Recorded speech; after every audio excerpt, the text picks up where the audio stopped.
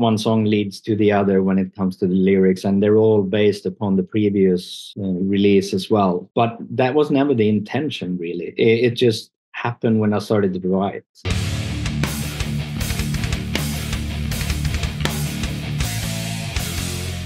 What's up, everybody? It's Keefy at GhostCultMag.com, and we are once again joined by Per Wiberg. How are you doing today? Pretty good. It's a nice Sunday in Sweden. There you go. It's early morning here in California, so the day is yet to be decided. You know, super excited to chat with you. We talked a few times over the years. You got a brand new full-length album, The Serpent's here, coming out on Despotz Records. Really cool experience listening to this record. I always appreciate your solo records the most because I think they say a lot about, you know, it's all you, mainly when your name's on it. But yeah, what a cool record. What's the, you know, you work all the time on so much stuff. What was the timeline for writing and recording this record? This was a little bit different because I started recording this during the pandemic. So when I started, there was no deadline or anything. When I started this, I was still finishing like the previous EP, All Is Well. So I just figured that, you know, I had a lot of time on my hands. So I just started doing a lot of stuff, and I still got plenty of stuff that I haven't really finished yet from those years. So, but I really wanted to finish this. So I worked like in periods on this album. So. Nice. Yeah, very good. You know, when we spoke last, we were talking about the previous record and, you know, different how you incorporate different things from all your different projects and your own personal writing style. I really say on The Serpent's here, I think it's my favorite singing of your whole career. I think vocally it's a fantastic performance, and I don't know if you had any new influences in the meantime, or it's the same old, you know, things that make you get on the mic, because, you know, normally you're known for you know, being a fine instrumentalist, but it's great to hear you sing more. I worked a bit more on the vocals this time. It's not that I wasn't satisfied with the results earlier, but I tried to push myself a little bit more on this album, and I think it needed that, because at least to me it's a little bit more of a live rockin' feel to the whole album, and it's a little bit rough around the edges and wild. So I think the music demanded kind of that I would spend more time on the vocals, I think. And I did, and I'm very happy with how they came out. Yeah, great stuff. I think there's even a little bit of harmony in there somewhere where you doubled yourself once or twice. But yeah, fantastic job. Lyrics, you know, as usual, very mysterious and deep sounding. And, you know, we all went through the whole globe. We, as you were saying, went through a whole period of time that was rough. Do you write lyrics regularly? Do you just wait for the moment or the song to inspire you? I am very slow when it comes to writing lyrics. Unfortunately, I do like it when I start, but it's, you know, it takes a while for me to get to that. I'm usually very happy about working with the music and recording and kind of figure out, you know, how the vocals should be in songs. But then when it comes to writing lyrics, it is a little bit of a threshold there to get over. But I do enjoy it when you get in that mood. I wish I would be quicker with it. Some people seem to have a very, you know, easy way of writing lyrics, you know. So I don't. Fair enough. And I know you know, working once again with the same kind of team to do the record is that, you know, it's good to have that kind of consistency and be able to choose your partners. What's the chemistry with the other players like, and the studio process? Because again, we know you produce your own records, and yeah, you know, what's that like? It's easy. Tor, the guy who plays drums on this album, he played drums on the previous release as well.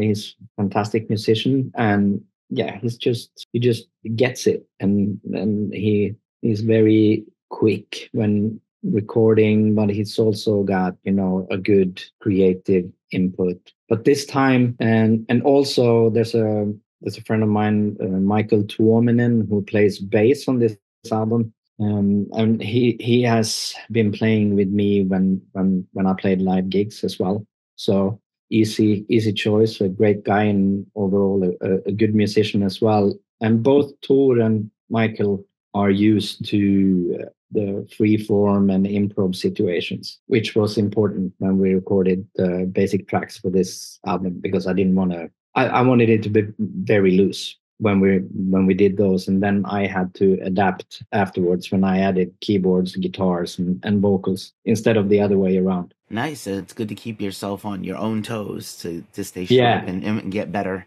Right. Yeah, it That's was. you want to improve even at your level. I think, everybody if you care, you want to get better. Yeah, that's the whole idea, I guess, to see and to tackle things from different angles, because you're gonna learn something new every time you step out of your comfort zone. It doesn't have to be like a big thing every time, but as soon as you do something a little bit different, you'll pick up on things as you go along, which will be useful. Yeah. Life is hard, everybody. Life is hard. But Yeah. you know what? What's also great is, again, I know you said the lyrics come hard to you, but I know you come from the same generation I do when it comes to listening to whole albums, and you never turned off a Pink Floyd album, or you didn't. I'm gonna shut the turntable off and run out the door during 2112. So I like that it's a complete piece of music. I listened to it multiple times. I was like, this is great. Just in its own, like, instrumentally, without the vocals and lyrics, and I love the vocals, but the instrumentals are just so seamless. Yeah, I certainly think of it like as an album, especially when I wrote the lyrics as well. That everything is sort of one song leads to the other when it comes to the lyrics, and they're all based upon the previous release as well. But that was never the intention, really. It just happened when I started to write, and it was like I never thought that this is going to be a trilogy of like a grand trilogy of albums or whatever. It just happened that way because I just started to write, and then I just thought, well, this is pretty much based on the same stuff as the previous one and the first one as well. So I'm just gonna go with it. But this is definitely the last part of a very loose. Well done. Thank you. Again, I'm excited for many people to hear this thing. It's so good. And, like I said, easily my favorite of your solo stuff. Just so great. And, another thing I always think of is guitarists. I don't know if you save up riffs for a period of time and then, this will maybe work on the next record. Do you write kind of on the spot guitar stuff? Because I feel like everybody has like, I didn't use that one or two songs. I'll put them on this one. A little bit. I think my what would you call it? My riff bank was bigger before than it is now, and with this album, since I really set out to do it completely the opposite of how I did the two first albums, which when I did those, I recorded everything, all music and all vocals, and added drums. So I just wanted to do it completely the opposite and just record tracks on very rough song ideas that I didn't say so much to Michael and Tor. It was more about, we're gonna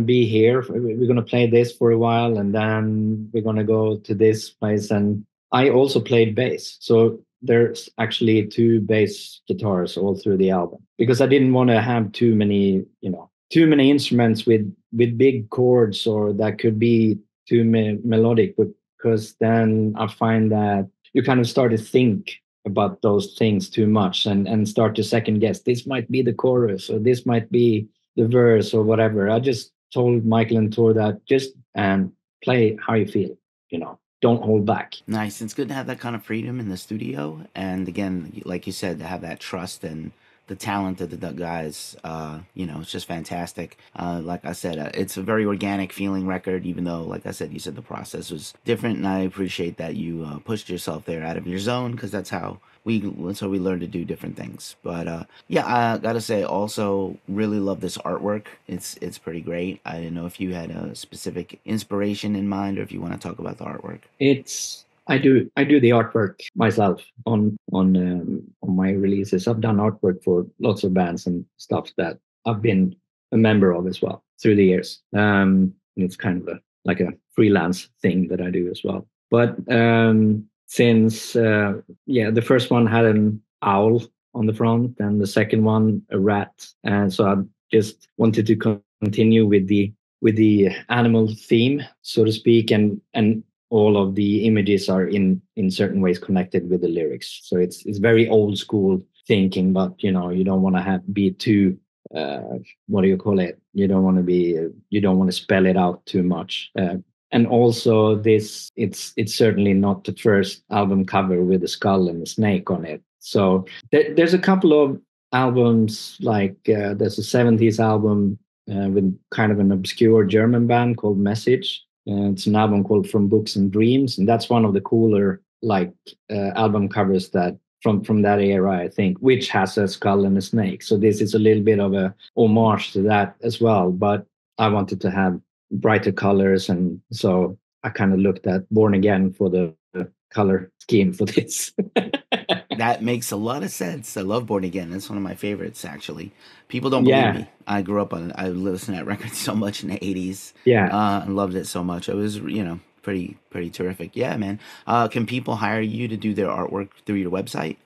I don't have a website for the graphics really like official, but yeah, bring it on. I'm up for anything. Right on. You can hire this man. Let's do it. Hire this man to do some artwork. Just for our last few questions, this long into your career, any temptation to ever revisit some of your band songs as a solo artist and reinterpret them? That has I've thought about it, but it's no. It would be completely. It would feel totally wrong with for me to do that. I think, because then it sort of takes away the whole idea behind the solo thing for me, at least. Maybe it would be some of the bands or whatever that I did a lot of writing for, which wouldn't be very well-known bands. I mean, I would certainly not play a Beggars song, or I wouldn't play Opeth or Switchblade or whatever it is.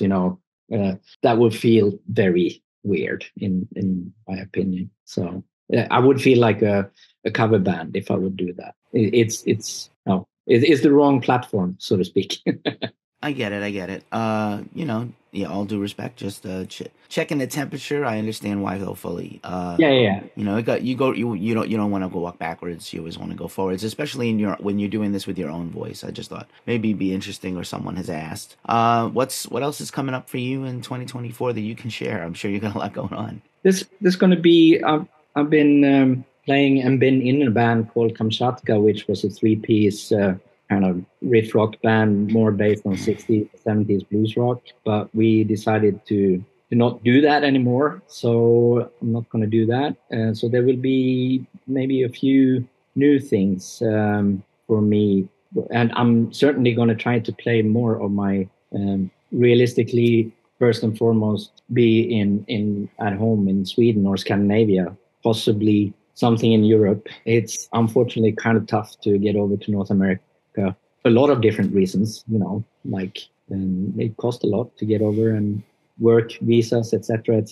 takes a long time. It's not that easy, but I do love to tour and play live in North America. So one day maybe, but first I have to get going here, I think. And then I've been playing shows with band for quite a few years. It's not a heavy touring band. It's more about festivals and one-offs, and there will be a few shows with them this year as well.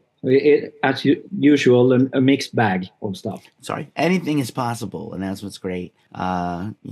It's always a good time. Yeah, Tiamat is fantastic. We look forward to seeing hopefully getting to see them. Yeah, touring is hard right now. It's hard here for bands to get over there, so it's I know. Equally difficult. But hopefully there'll be a festival situation or something. I keep waiting for Psycho Las Vegas to come back, but I think it's quiet again this year. And we have quite a few desert rock, stoner rock type of festivals. Desert Fest is in America now, so you never know.